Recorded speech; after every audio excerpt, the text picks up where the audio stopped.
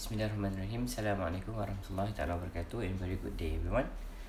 Okay, so today we're gonna today is week 9. Okay, and we're gonna do a continuation of a final bit of our few lectures. Okay, and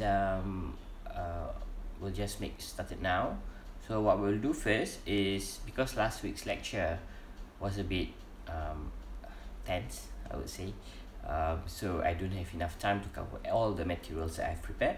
So today I'm gonna just continue a little bit, and then afterwards we're gonna look into a new subtopic which still falls under enzyme. Okay, so still fall under topic 2, enzymes, but we will look at enzyme activity or reactivity, reaction and inhibition. So that's it, reaction and inhibition. Okay, so let's continue. So what we've looked so far from last week is on specific is on the isolation and purification of enzyme, and this is the summary of the whole thing that we looked at. Okay, so it started off with the source. Okay, it can be cells or plant tissues and whatnot.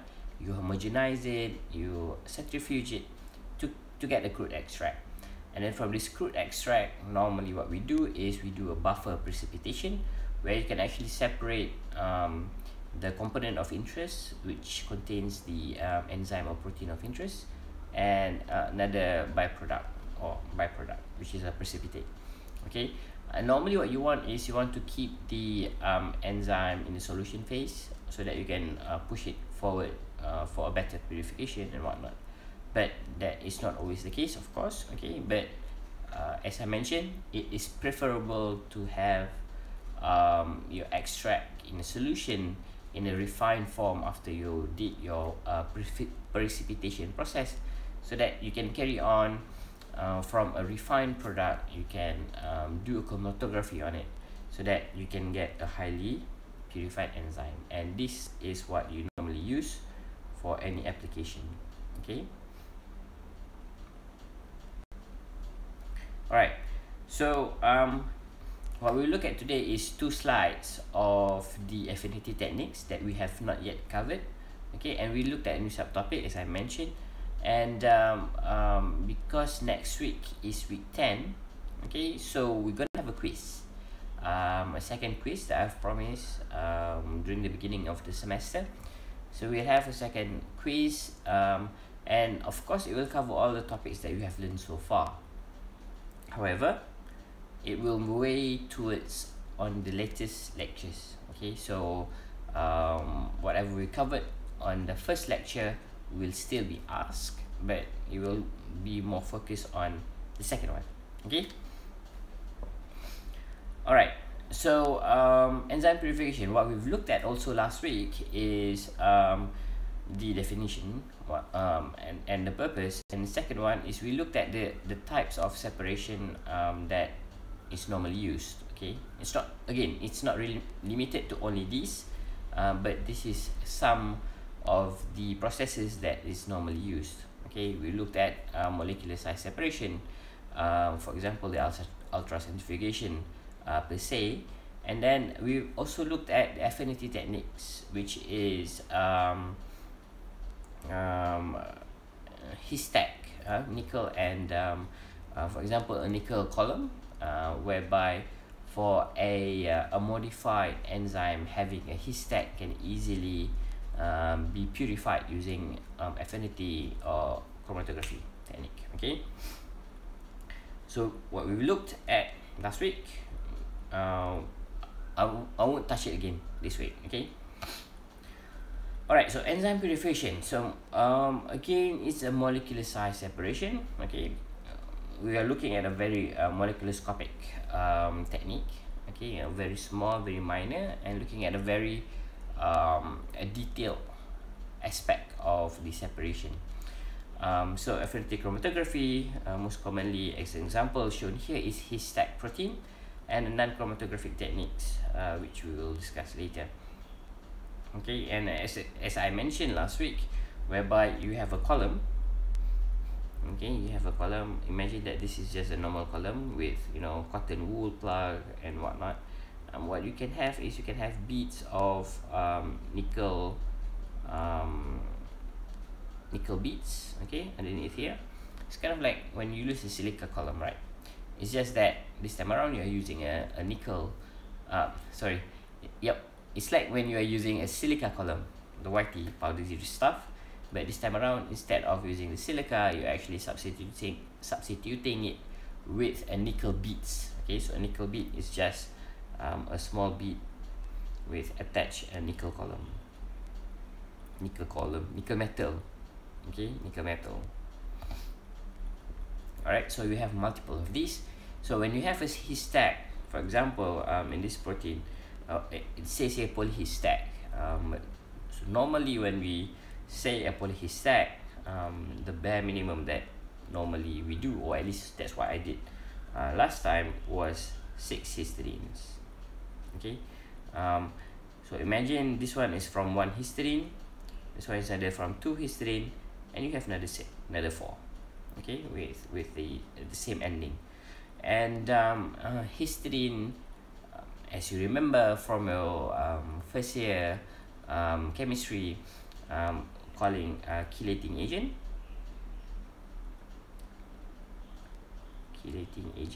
Okay, whereby what do you need to have for chelating a metals? You need to have a lone pair, and of course, being histidine containing nitrogen, you have lone pairs over there. So instead of just using 1 histidine, you use 6 histidine to maximize the interaction between the column and the protein of interest. Okay, so by doing this, you can actually what is shown on the left hand side.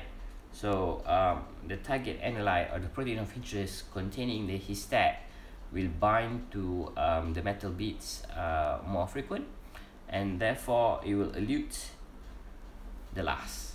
Okay, simple. That's the basic technique. So specific separation technique that enables high quality purification. Okay, interaction of target enzyme with polymer bound reversible inhibitor. So why inhibitor? We will look at it afterwards. So some reason is because we will look at more specific inhibitors in the next few slides, but some reason why using kind of like reversible inhibitor is because, one, it does not damage the protein. The second one, it bound but does not activate the catalytic process. 3, it's normally recyclable. Okay, and 4 is more specific to protein than peptides. Imagine if you have a mix of proteins and peptides in a cell. Okay, because when you homogenize a cell, it doesn't mean that you only get your protein of interest. You will have a lot of other stuff. You get all these DNAs, mRNAs, you have all these small organelles, amino acids, peptides, nucleic acids. So you have a lot of mixtures. So how do you actually purify them? So when you use, for example, a his stack, even though histidine amino acid can bind to it, but when you have a 6 polyhistidine chain, okay, like I mentioned, so the probability of all these 6 to bind to your affinity beads is higher, therefore you will get a better separation. Okay, basic concept. Alright, another example of affinity technique under the subheadings or under the subcategory of non-chromatographic technique. Because chromatographic technique is normally you have a column, right, and then you purify it as a separation process. But this is a non-chromatographic technique whereby you can either use a surface or filtration, for example, because filtration again it's not a chromatographic technique. Or shown here is a nanoparticle approach or magnetic properties that is used to actually purify your stuff. Okay, so how do you do that? For example, this is a commercial product. Okay, they call it Mag Vegan. Mag is for magnetic. I'm not sure why they call it vegan. Okay, so when you have a suspended McVegan protein A nanoparticle, this is an example, okay, and then you incubate your sample with the nanoparticle. So imagine the Y is your sample of interest, and of course when you're doing something like this, you need to know, or you need to make sure that there are compatibility between your nanoparticle and your sample, okay. There's a lot of ways to do it, but we're not going to touch about it in very detail, because what we are interested in is the process of purification. Okay, so when you have your the interaction between your protein of interest and your nanoparticle, what you can do next is you can just simply isolate or extract out your nanoparticle and therefore your protein of interest. So you put a magnet for example, for a while, so you can actually see normally magnets attract metals, and metals is a bit, sometimes it gets oxidized, or the color of the metal is normally more dark compared to say the whole bulk solution of cells. So when you put a magnet, you can actually see kind of like black powdering moving to one direction to the magnets, and then after a while, when you are satisfied with it, you can just simply tilt the container, remove all the solution, and we only have what you only have is just your magnets, your nanoparticle, and your product. Okay, and what you do next is just washing and whatnot to make sure that everything is clean while having your magnet in. Okay, and if you are interested in looking at this technology, you can always go to this website, and they are basically the supplier of this McVegan nanoparticle separation technique. Okay, so that's it for the first section. So these are some references that you can use. We can move on to the second subtopic, which is enzymatic reaction and inhibition. Okay, so we've looked at enzyme reaction in a more general manner when we are looking at the Michaelis-Menten kinetics. Okay, so for those who are actually forgotten, what we did in Michaelis-Menten is we are focusing on the reactivity of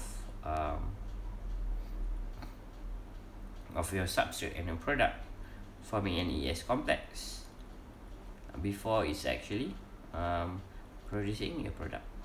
Okay, so these are the general idea about Michaelis-Menten. So that's the equation, and then from here you can actually produce a product, and a lot of calculations and a lot of equation that you can derive from this. So when we're talking about enzyme reaction, it occurs when an enzyme catalyzes a reaction. Okay, very basic. Basically it's just a direct translation of the word enzyme reaction. So these enzymes are actively participating in the reaction by either lowering the energy, activation energy, as most catalysts. Okay, so when you say the bender of catalyst, so it does the same thing, lowering the activation energy by either formation of a temporary bond, or some enzymes uses a cofactor and enzymes to actually proceed forward. And we've looked at one example, which is acetyl-CoA, in if I'm not mistaken, last 2 or 3 lectures. So you can always go back if you are actually forgotten about it, or you can always go to the references list that I've provided and look through the textbook. Okay, where do I go back? Alright, so chemically, the application of enzymatic reaction is very straightforward. This is an example of an deaerylation reaction, whereby if you have a phenolic compound like this, okay, phenolic is that particular section over there. So if you have a phenolic, or so to say, the whole structure is phenooxyphenol. Okay, So phenol, oxy, and then phenol, the structure, in the presence of a P450 enzyme. So P450 is it can be an oxidizer. Okay, there are a few functions about P450. An example here is an oxidizer, but at the same time it actually dearylate the aromatic ring. Okay, dearylation means removal of part of the component of the aromatic. So what will happen if you have this? When you have this phenoxyphenol, we put in P450. What will happen is that I'm not gonna show the mechanism, because when I look through the mechanism, it's actually a proposed mechanism, so it's not really a proof ones. Okay, but what is known is that when you have this, you put in P450, you definitely get this product. So the mechanism of action can be proposed, but based on the proposal, it's not really clear cut, so I'm not going to touch about it. Okay, so when you have this, what will happen is that so you still have your benzene there, so you oxidize the alcohol to kind of a ketone group. Oh, sorry, that is a wrong one. I'll just change this to rubber. Okay, so what you have is it's still an aromatic. I mean, it's still a conjugated a double bond, a ring there, but you have one double bond, one carbonyl on the top side, and then you have another carbonyl at the bottom side. Okay, so this is part of the P450 reaction, and of course you will have that as the other products. All right. At the same time, if you were to use P450, so again, it's a category of enzyme. It doesn't mean that these two enzymes are identical. Okay, so they can be similar because of the identity of the enzyme are similar, but they can have different processes. So what you can have is you can actually form this pyridoindole aniline product from two reactants. Okay, so just a refresher, if you look at this, it's very easy. If you have two products to forming this type of category, and instead of cutting on the double bonds or the pi bond, you can easily cut off over there, okay, in the middle. So what you have is you have an aniline as one of the reactant, and then you have this pyridoindole structure. So indole is that one, pyridone is that particular structure. So you have a benzene ring attached to a 5-membered ring with an N. Okay, so what you have then is something like this. Apologies for the ugly drawing. Okay, so that is the original structure. So you have your pyridoindole plus aniline in the presence of P450 enzyme, and then you produce this pyridoindole aniline structure. Okay, these are some of example of enzymatic reaction. Now, however, so when we're talking about enzyme inhibition, okay, so the enzymic activity can also be influenced by formation or presence of inhibitor. So sometimes a product can also be the inhibitor of that particular enzyme, especially in our body. We do have enzyme by which the product that is produced under higher concentration are actually inhibiting the enzyme activity. So we do have that as an example, but because that's biology, I'm not going to touch about it. I will try and find an example that is more suited to our category, which is a biotechnology in chemistry. Okay, so under that banner. So what is an inhibitor? So in general terms, inhibitor are compounds or a compound that slows or stops an enzymatic reaction temporarily, and permanently. Okay, so there are four main keywords that I put there. Okay, and we will look at it individually.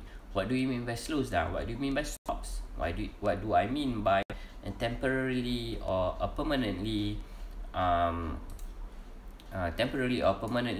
stopping the reaction? Okay, because this is like a very wide slowing down, meaning that okay, so you know that enzyme is always active when you have your substrate.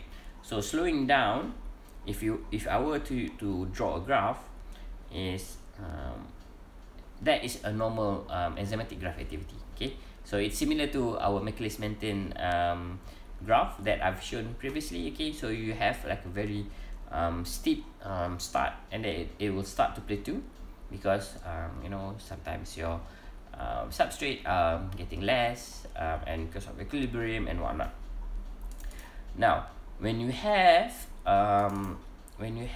this when you say that it's slowing down the reaction, what actually happens is something like that.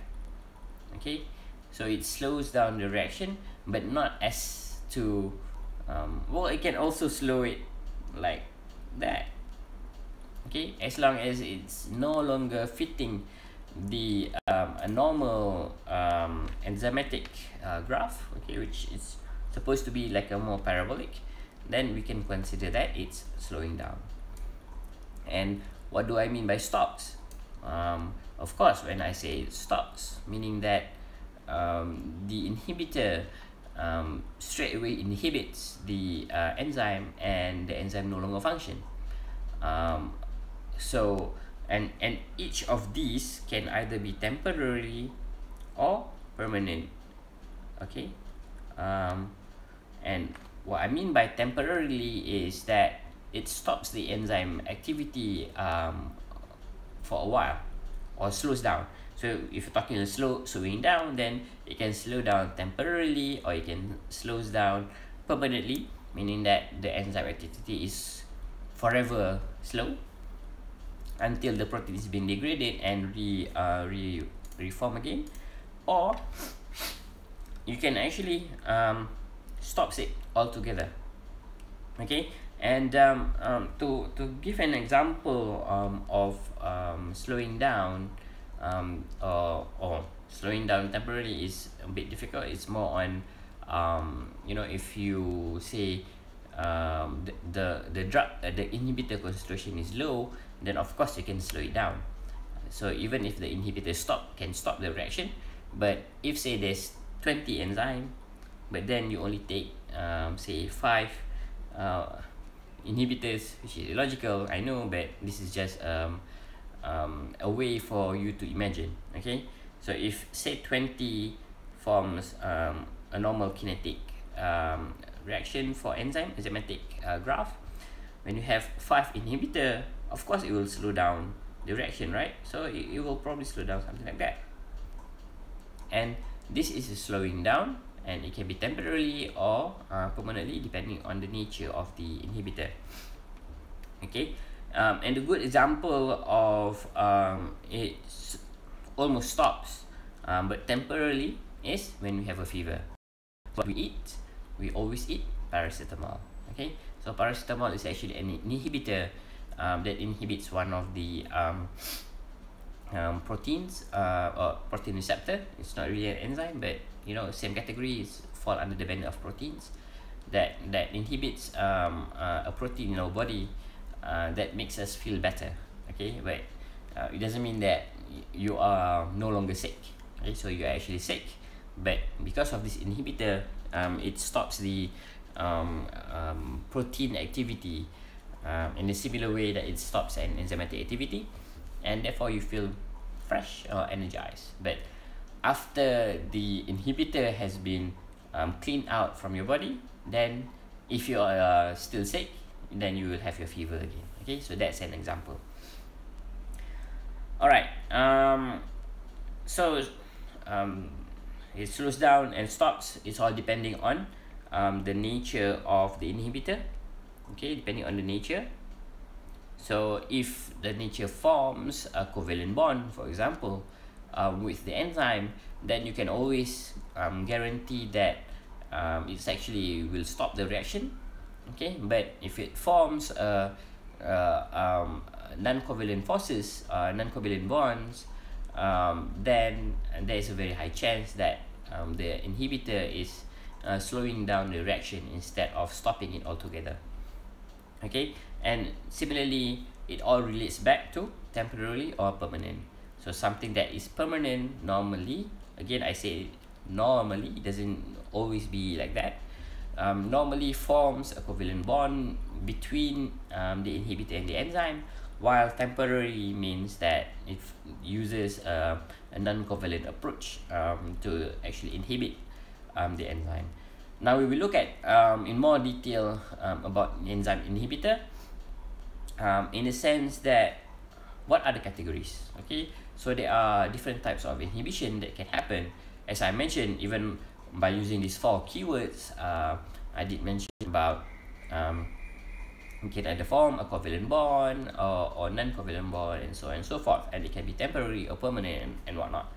So when we look at types of inhibition, the category, and each category are actually different in one way or another, but towards the end of the day, it will falls back to either slows or stops, temporarily or permanent.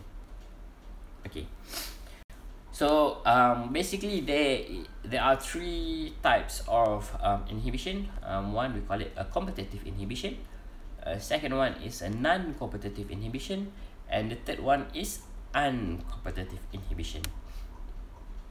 Confused? Let's see.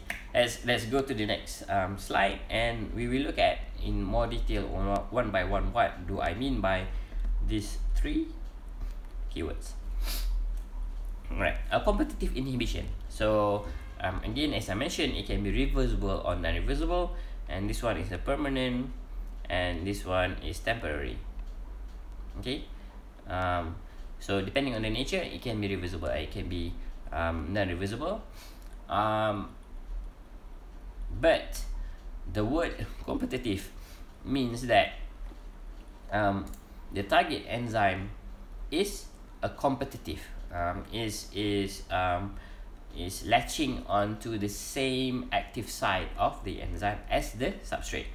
So if you were to write it like this, okay, we have a substrate and then you have an enzyme, okay, and then forming, I'll just, for simplicity, I'll just write the equilibrium arrow as equal, okay, because we are not looking at Michaelis-Menten equation per se now. You form the ES complex, and then from there, then you should form or regenerate the enzyme or the product. Okay, but what does a competitive means is that because it's binding on the same active site. So if you were to draw, imagine that one is your enzyme, okay, and if your product originally like this, sorry, not product, substrate, you can also have something that has a similar surface, okay, similar surface contact compared to your substrate. So both of these can actually competing for the same active site. So active site is the site whereby the reaction takes place. Okay, so this is how competitive inhibition works. So you have normal substrate for the enzyme, you put in something that will compete on the same active site. So paracetamol is an example of a competitive inhibitor that we normally see in our daily life. Okay, and to generalize the reaction, what will happen is that you can also have another subset or another direction of the enzyme, which is this. Okay, so now instead of having an ES complex, you will have an EI complex which will also, it will fall back depending on whether it's a permanent or a temporary or reversible or non-reversible reaction. So you can either have a permanent EI complex, or you can have the EI complex moving back into the E plus I, and the E can now have interact with the enzyme can now interact with its own substrate, the natural substrate, forming the ES complex and forming the product. So if you have something like this, then of course that will not happen. Okay, so that is a competitive inhibition. So normally when you are doing a drug design and development, this is part of the part 3 that we are looking at. So normally we have an enzyme target, and then and you will do a similar system looking at active sites, for example, and producing a product that can bind strongly to the active site to inhibit the process. I will talk about my research a little bit when it touches the correct terminology. Okay. The second one is the second types of inhibition is non-competitive inhibition. The name is already defining what it does. It inhibits the enzyme, but not at the active site. Okay, so it's a secondary site or tertiary site or quaternary site, it doesn't matter. As long as it's not on the active site, then we call it as non-competitive inhibitor. Okay, if I were to draw it, imagine if it's like this. Okay, so this is still your enzyme, you still have your substrate looking like that, but now you have okay lah, I will draw it smaller so that this side can actually go into that. Okay, so this is your inhibitor, that's your enzyme, that's your substrate, and the bigger Pac-Man is your enzyme. Okay, so now when we are talking about non-competitive inhibitor, of course it's not affecting the active site, but it will still cause a blockade of access of the substrate to the active site as a result of structural change. So we know that from the two models that we touched, lock and key and induced fit, we know that enzymes are more dynamic. Okay, so it's not a static molecule, so it's more dynamic. So imagine that when you have an inhibitor, in this example, binding at the secondary site, so what it might cause is that it might cause a certain restriction on the movement or structural movement of the enzyme. Therefore, even if the substrate can enter, for example, if the situation where the substrate can actually still bind to the active site, because the movement of the enzyme is now restricted, so the catalytic process cannot take place. Okay, that's one option. A second option is that imagine if the substrate, like the Pac-Man that I've drawn, is like that. Okay, so and when there is an inhibitor coming from the other secondary site, what might happen is that it might cause the structural change so that the active site, for example, becomes smaller. So when it becomes smaller, so you cannot the normal substrate or the natural substrate can now no longer bind to the active site, and therefore no catalytic reaction taking place. And to draw this in a reaction scheme, because we are chemists, we like reaction scheme. I hope you do. You do. Okay, so you have the normal ones, ES complex, and then just for simplicity, okay, you have the enzyme plus the product. Okay, when you're talking about non-competitive, how it will look like? Again, you will have the inhibitor reacting at the same place as per what we've drawn last time. Okay, you have something like this, but now there is an extra. So of course, from here you will form the EI complex, But what can also happen is that depending on whether the inhibitor slows down the reaction or stops the reaction, you can actually still have the EI complex reacting with the S, okay, with the substrate, either now forming the EIS complex, or just the ES now plus the inhibitor, if the inhibitor is a weak inhibitor, whereby substrate has a better interaction, so it pushes out the inhibitor. That can also happen, and thus you can move back to the normal ES complex, and therefore you still get your product, but at a slower rate, as I mentioned. Okay, so that's one way to do it. And so that's the first representation. That is the second representation. So what you need to understand is that a non-competitive ways of producing the product is still there. Okay, it doesn't mean that it stops altogether as per the competitive inhibitor. So non-competitive inhibitor still can produce a product. All right. Now moving on to the third category, which is the uncompetitive inhibition, is that the inhibitor still can either slows down the reaction or stops the reaction.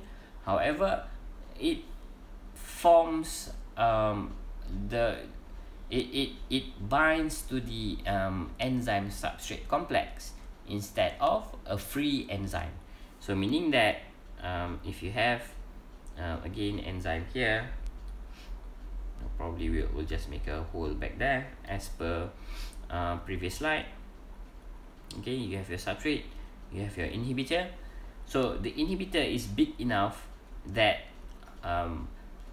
a free unbound enzyme, in a free and unbound enzyme, it cannot bind to the enzyme at all.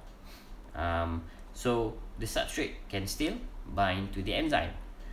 However, when the substrate binds, or substrate should look like that. Okay. However, when the substrate binds to the enzyme, because of the dynamic movement now, so it opens up the secondary site. Okay, and when this happens, your inhibitor can now go in and inhibit either temporarily or permanently the enzyme substrate complex. Okay, and therefore, because of the inhibition, because again you need the flexibility, right? So you need to have a flexible movement to get the best interaction, and then once the reaction have occurred, you also need to have another interaction to release the product. So by inhibiting the release mechanism, then you no longer forming the product at the normal rate that you normally have. All right. So to again draw a reaction mechanism. So first off, you draw the normal ones, ES complex, ENP. Okay, and now because as I mentioned, a non-competitive inhibitor inhibits at the ES complex. Now you have another branch. Okay, ESI. Okay, so of course ESI will not proceed directly forming a product, because as I mentioned, if the product formation comes from the flexibility of the structure, oops, you need to have I here. Okay, so you need to make sure that the inhibitor is unbound first, then you can form a product. Okay, so that's why this step is very critical. And basically that's it. That's the general bit. I'm not going to touch about an example and whatnot. It will just be theoretical. I think theoretical is enough for you guys.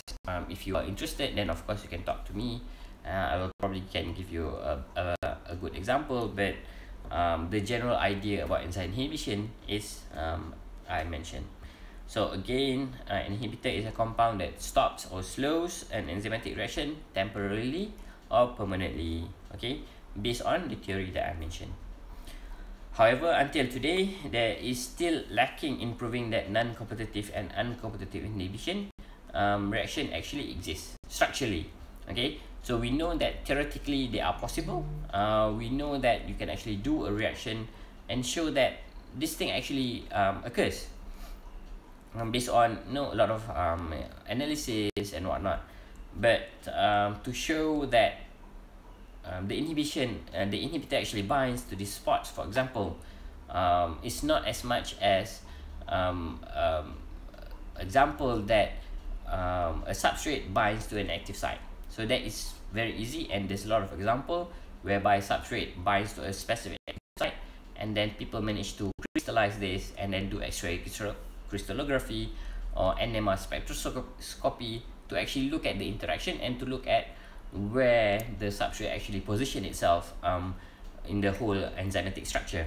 But to say the non-competitive and uncompetitive ones, because as I mentioned, there is a secondary site, so this secondary site is actually a bit difficult to predict, and to predict theoretically is okay, but to prove that it's actually the site of inhibition is a bit difficult.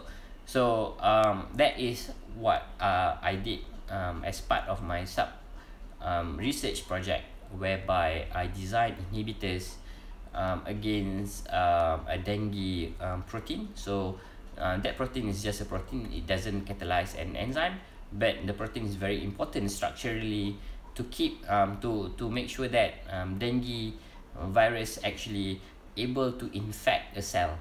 Okay, meaning that it's kind of like virus infecting yourself, so something foreign going into our body, causing a lot of reaction. So that's what I did. So I did a prediction, computational prediction, to design my molecule of interest, synthesize them, and then test it experimentally. So in the experiment, I managed to show that the product that we designed can actually slows down the rate of migration of dengue virus. So you know that your inhibitor does something, but to co-crystallize the inhibitor and the viral particle or the envelope particle is a totally different topic, and is very difficult to actually do. So that's why I say here there is still lacking in proving that non-competitive and uncompetitive inhibition exists structurally. We know that it does something, but we don't. Sometimes there's a lot of enzymes, and there's a lot of inhibitor, but you cannot show all of them are actually doing what you want. Okay, that's what I mean. Okay, so an example of competitive inhibition can be extract out from this manuscript. So an example here is that a lithium metal, even though it's a metal, so it inhibits a protein that requires magnesium to actually work properly. So what is shown here is what these people did was co-crystallize of the enzyme and the metals, and they managed to show that in the presence of lithium, so that is lithium, that one is magnesium, so normally that one is magnesium as well. So in the presence of lithium, whereby the lithium substituting one of the magnesium metals, so it changes the electron density of the whole structure of the whole protein structure or enzyme structure. Can't really remember. We'll just call it protein. It may be an enzyme, but because it's metal, so most likely it's an enzyme. So it changed the structure of the whole enzyme, and therefore it's no longer active. Okay, so this is an example of competitive. Why competitive? Because it's replacing the same not really substrate, but ingredient at the active site. Okay, an example, if you still don't understand, I'm just trying to push everything to finishing, so that's why I won't describe it in more detail. A second example is a non-competitive one, whereby this group was able to show that cyclohexylamine inhibits its alkaline phosphatase not really on the active site but near the active site. Okay, so what this figure on the left hand side is showing is the nitrophenyl phosphate, which is the natural substance for this VAP enzyme, and that structure is actually this one. So that around there is the active site. Now, when you have cyclohexylamine, they will manage to co-crystallize. So they managed to show that cyclohexylamine actually slows down the reaction. And what they did was, and of course, they know that it's not on the active site itself, because on the active site, normally if that happens, when you increase the concentration of your inhibitor, at one point it will like almost or 100% stops the reaction. But what they saw was that the reaction slows down, it doesn't stop. So that is a good suggestion that it's actually not on the exact active site. So it's not competing between one another. So they know that it's either uncompetitive or non-competitive. So when they co-crystallize the whole thing, what they managed to get from the co-crystals is that there are two spots by which the cyclohexylamine binds to the enzyme. Okay, so one is very near to the active site, so you might say that is competitive, which is fine. But the second spot where the cyclohexylamine binds are quite far away from the active site. So you can say that the inhibition is actually a non-competitive inhibition type of inhibition. Okay, so this is a two example. If you are interested, then of course you can always search for it and read through, or otherwise you can just always read through from the sources here. Okay, and that's it for today. For the remaining 3 minutes, I'm just gonna summarize a little bit what we're gonna do. So next week we will have our quiz 2. Okay, we will cover up until what inhibition, so inhibitor that we covered just now. Okay, on week 11 we will look at enzyme activity in more detail, examples and whatnot. And in week 12 we will cover on the industrial application, so more on usage again. It's related to week 11. And then on week 13 we will do a catch-up session, whereby it will be a live synchronous session. You can discuss about whatever you want, but otherwise the idea is for me to show you how do we actually use a protein data bank, and how do you analyze some contents that is available on the website. Okay, and on the same week, on week 13, if I'm not mistaken, you will have your alternative summative assessment, so your final exam, but not under my part, it will be under Prof. Khalija's part on Monday. Okay, so you should have finished all Prof's section. So on Wednesday, as per today, you should be able to focus on my lecture. And then on week 14 we will have our alternative summative assessment. I will open for you guys to look at the questions on the same day at 12 o'clock, and you need to submit within 12 hours. Okay, so if you really focus, you should be able to finish it between 1 hour or so. But if you actually do a lot of readings and not prepared, then of course you will take longer. And because I'm considering this is a final exam, a substitution for your final exam, and because you need to do it at home, you might have some internet problems and whatnot. So I'm opening the submission for 12 hours. And also this test is an open book test. Okay, so you should expect some level of difficulty. Okay, because it's open book, so you can Google and do whatever you want, but you know, what resources that you use, you will need to put it in the answer script. Okay, so whatever you have, say for example you Google, you found a website mentioning about the information that I'm asking in the question paper, then you need to write down what is the address. Okay, so again, that's why I'm giving you 12 hours to actually submit. So I will open at exactly 12 p.m. so it will close at 12 a.m. and submission will be under in Spectrum using Turnitin. So as you know, you simply cannot copy and paste, so you need to have a certain degree of uniqueness in your answer. Alright, it's already 50 minutes, and these are some of the references that you can use throughout this lecture. Thank you, and I bid you a good day. See you guys.